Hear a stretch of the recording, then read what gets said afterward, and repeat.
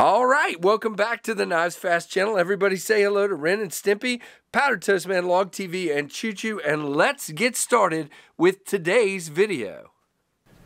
Okay, so this will probably be a slightly shorter video than usual because this is kind of what I'm calling a re-review or a re-overview or whatever. But this is the Benchmade Mini Claymore from Benchmade through the Apex Pass Around group. You can see there the details on this one.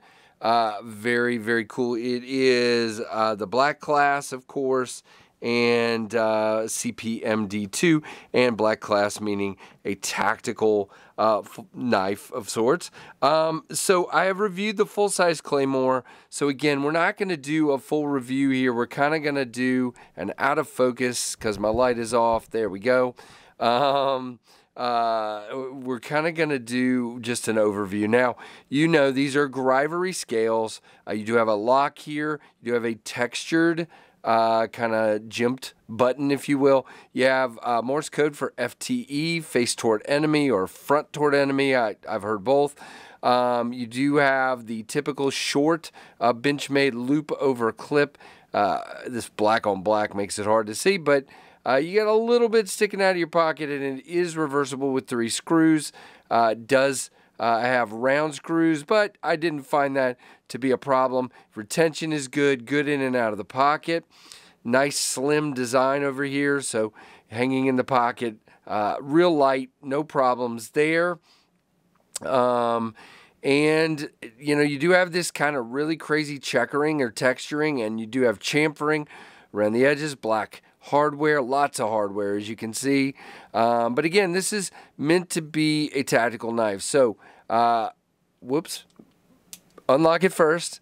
It will not open while it's locked. When it's red, that means it's unlocked, just like anything else. So, will not unlock. But there you go. Nice snap to this one. The spring is pretty good. I've been asked if I can close it one-handed. Yes, I can. I don't do that a lot because I feel like I'm going to just come down on myself. On a out-the-side audio, I usually end up doing it two-handed just to be safe. But that's just me. Your results may vary. Again, so this lock locks it both ways. So if you lock it while it's closed, it's not going to close. I mean, while it's open, it's not going to close. If you unlock it, now all you have to do is push the button and push in. Now there is spring tension there, as you can see. So, yep.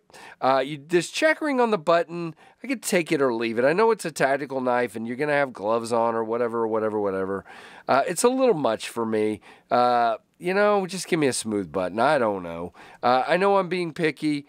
But for $208, I can be a little bit picky. And we'll talk about that here in just a minute. Now, it is contoured, so it fits in your hand really nicely. Now, for me, if I were to get one of these, I'd get the Claymore and not the Mini. You can see I am really at the limits of the area they've allotted for a proper grip here.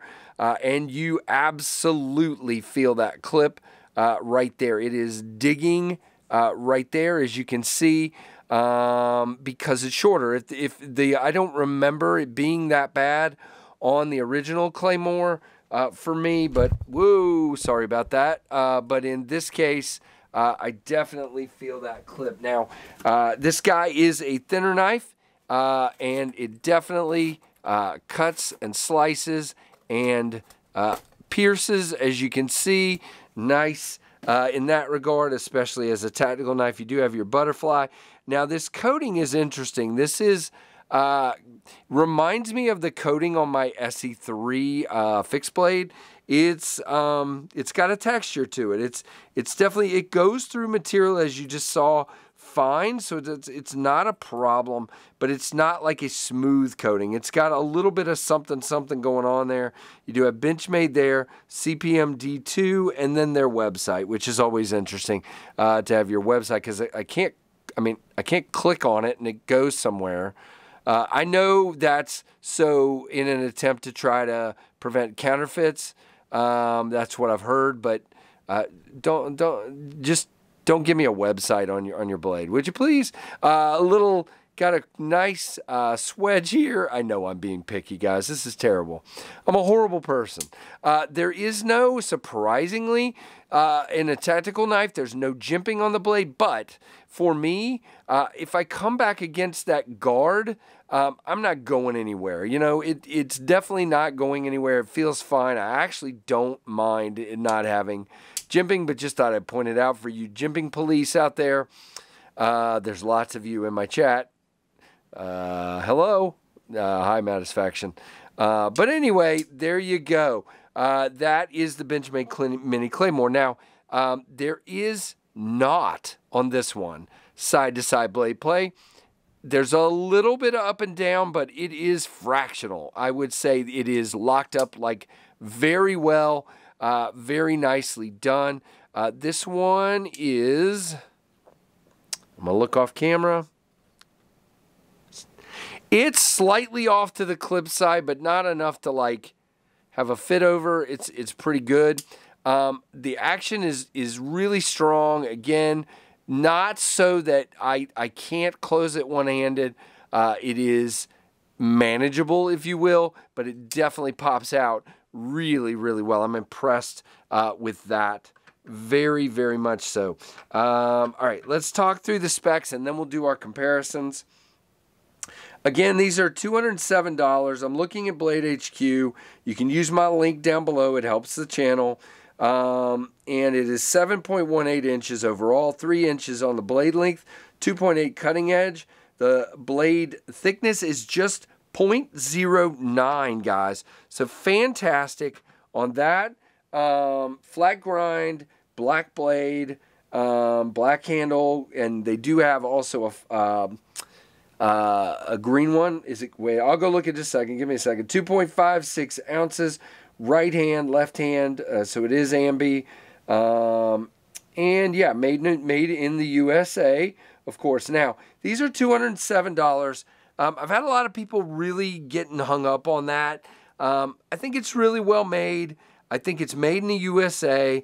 I think a lot of people are seeing D2 and they're thinking D2, but this is CPM D2, which is a little bit better. Yeah, I mean, maybe it's a little high, but again, it's always hard for me to judge pricing because I don't know what people have into it, but it's high. You know, it's not staggeringly high to me like some people have said, but it's definitely high for what you're getting. But that's, you know, that's Benchmade, in my opinion. That's just where we are with Benchmade in this point in time.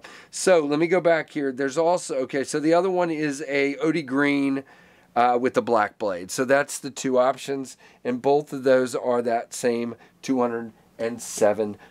So let's do our comparisons and wrap this one up. By the way, I just want to make it clear, I prefer the larger size Claymore. You know, for me, again, I'm not a huge fan of out-the-side autos. Just me, because of the spring. It's the same thing to me as an assisted knife. You're fighting against the spring to close it. I just happen to prefer a manual knife. But for those of you that like it, it's very snappy. If you like small knives, you're going to love this one. But again, for me, if you're getting one, get the full-size Claymore, but that's just me. You can see the Rat 1 is larger. The Rat 2 is about the same size. So there you go. Very, very cool. So thank you to Zach Stuff, who sent this through Benchmade to the Apex group, and thank you guys for sending this along. So guys, do all the things: thumbs up, like, comment, subscribe, notification bell, and I'm appreciative of each and every one of you for watching the KnivesFAST channel.